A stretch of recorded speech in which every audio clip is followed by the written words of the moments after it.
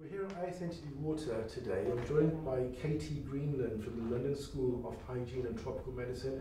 Katie, good morning to you. Thank you very much for presenting. You just had a very interesting paper, a very interesting presentation in terms of your work in Ethiopia. You mentioned there you're looking at behavioural change using methods developed by Dr. Val Curtis from the LSHTM. How were those methods taken up? How were they perceived by the people you're working with? How did that?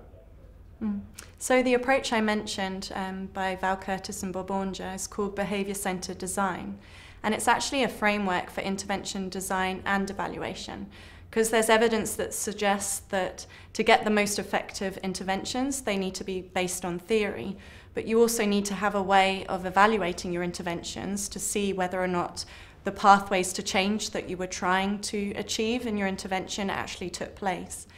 So this framework we used at the formative stage, because again, if we want to develop an intervention that's based on theory, it's helpful if when you're trying to design the intervention, you also use theory. That's a very fascinating approach.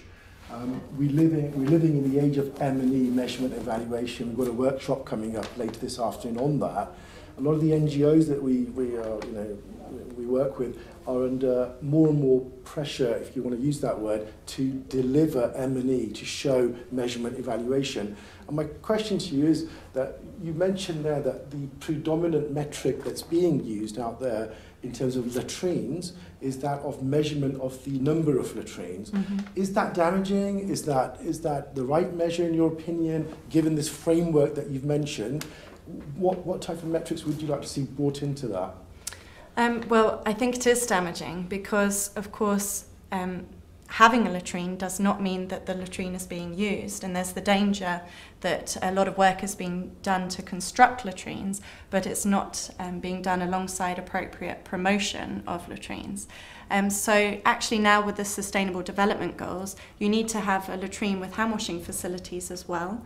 And I think it's not very difficult in a survey to make sure that you're actually measuring whether or not the latrines are hygienic and appear to be being used. Of course, that's only a proxy for use, but it's much better than just measuring whether or not there's actually a latrine there, which could be locked, it could have collapsed, it could just not be in use at all. It's a dead measure, in essence, in terms of where we are now. So researchers have developed metrics and indicators for assessing whether latrines are in use, such as Mimi Jenkins at the University of Florida. She's developed a scale which we've applied elsewhere and adapted to see a measure of different types of indicators of whether or not a latrine is in use. I mean, that's very interesting you said that. How modular, I don't know if that's the right word, but how modular is this behavioural framework that you're using? Can you put, because this is about collaboration, so if you're talking about someone in Florida, are you open to having more metrics added to your overall framework? Can it accept that? Is there capacity there?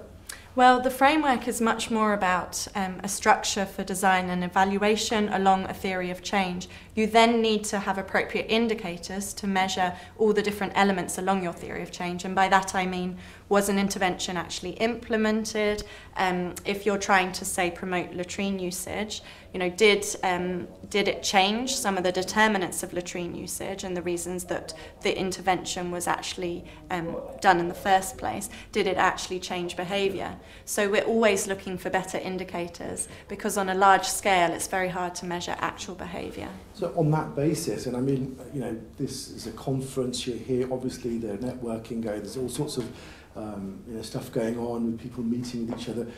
I'd just like to ask, is there anyone in particular or a type of NGO or type of government person or a type of in private sector that you would really like to leverage, you'd like to collaborate with in the future, given this need for different metrics and you've got a modular system that can be rolled out in different areas?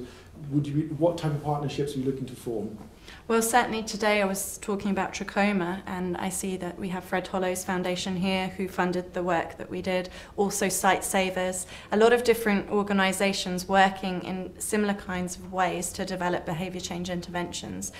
So I think it's very important that there is more crosstalk and communication. Also, for any kind of real change to come about, it's really the government representatives that we need to have around the table, because we need to know what it is that they need from us to be able to make the changes that they need to put into place at a large scale. I mean, the role of governance, we've seen one of the big success stories in NTD is the eradication of guinea worm from Carter Centre, done largely through behaviour change. And one of the greatest things they did was they really unified all the different the endemic country ministries of health to then give them accessibility to these areas, to start education programs. How far are we away from, in your opinion, from that scenario where you can rely on the governance in endemic countries to help drive these programs forward, or drive from formative research to an actual program?